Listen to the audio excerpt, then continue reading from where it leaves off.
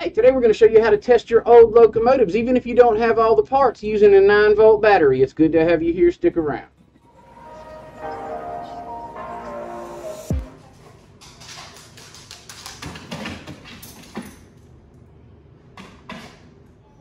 It's not turned on, which I told you just a minute.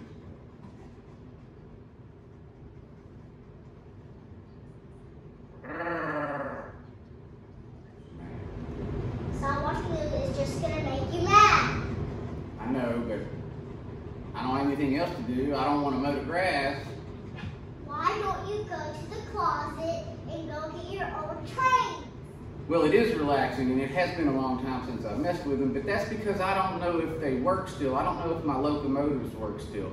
And I don't have all the parts and pieces together for them to be able to test it on the track. So I don't know if my locomotives work. So I don't want to go order a bunch of parts if my locomotives don't work, because I don't want to buy all new locomotives, so I don't know how to test them.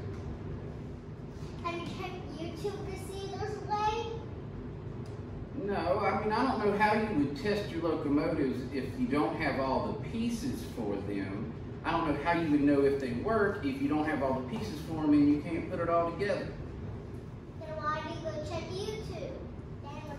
I might do that because I got to do something besides watching this news. Maybe my old trains are the answer. I have to figure out how I can test my locomotives without having all the pieces there to see if my motors work. Because if my motors work, I don't mind ordering a few pieces, getting them all on the track, and getting my train running again.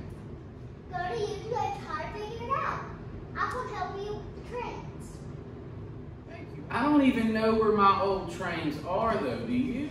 Of course I do. You put your old train in the closet where the printer room is. Thank you, I sure did. I'm going to go check that out right now. Alright, so, where did I put those things? Where did I put those things? Where did I put those things? Old locomotives, right here. Let's go down to the train shed and check it out. Hey, this is Brian with the Iron Horse Route Home of the Denver and Rio Grande Western, welcoming you to the channel. We hope you enjoyed our skit, and we're glad to have you here with us on our video today on how we use a 9-volt battery to test our locomotive motors, all right, around here, so we know if they work before we go to the trouble of putting them all together or whatever. You might be in a situation where you're wanting to run trains and you haven't in a long time. You might have old locomotives in the closet that don't have all the pieces directly with them, or you might not be able to find all the pieces. You'd like to know if the motor works so you could order more pieces and get them in and get your trains going. I'm going to show you today how you can use a 9-volt battery to do that. What we're about to do is we're going to move you over here to the other table. I'm going to give you a close-up view of this, and we're going to show you how we use this 9-volt battery to let you know if your motor's good. Then you can go ahead and order your other pieces and get those trains running.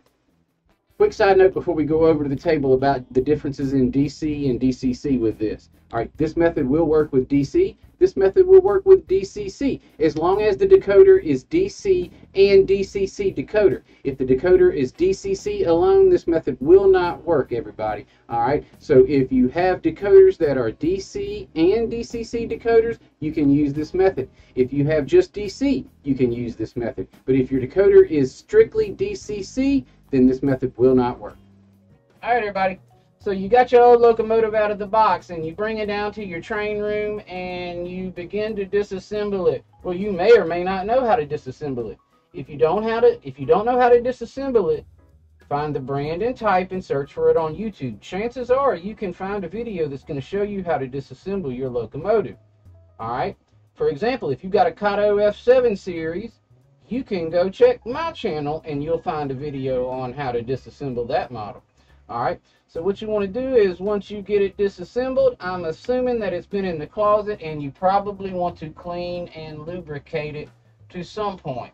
Alright, you want to make sure you don't have any, hair, fuzz, dust, a little shot of lube on it. Probably wouldn't hurt. A very small amount of lubrication in there. But once you get it clean and you get a little lube on it, alright, then all you're going to want to do on your motor is find your two contact points. You're going to have two electrical pickups that are your contact points for your motor. And what you're going to want to do is simply take your positive side and your negative side and touch it to each contact point simultaneously. And what's going to happen is when you do that, your motor is going to run in one direction, forward or reverse, I don't know which. Once you spin it around and you touch it to it, it's going to test the opposite direction. You can run it for a few seconds in each direction once you know it's working to get your lube worked in just a little bit, and then you want to stop because you know that your locomotive motor works.